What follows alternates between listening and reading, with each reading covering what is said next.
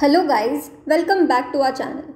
Today in this video we will balance the following equation in which we have CuSO4 that is copper sulphate and Na3PO4 that is trisodium phosphate on the reactant side, and on the product side we have Cu3PO4 twice that is copper 2 phosphate and Na2SO4 that is sodium sulphate. And to balance this equation we are going to look at the total number of atoms on both reactant and product side.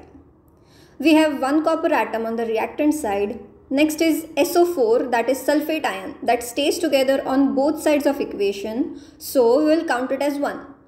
This is a trick that can be used in double displacement reactions where we have polyatomic ions.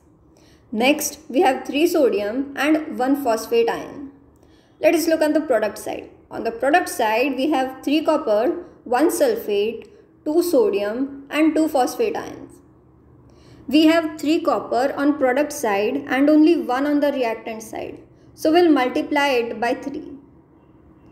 This makes 3 sulphate ion on reactant side and there is only 1 on the product side. So we will multiply it by 3. Now this gives us 6 sodium on the product side while on the reactant side we only have 3.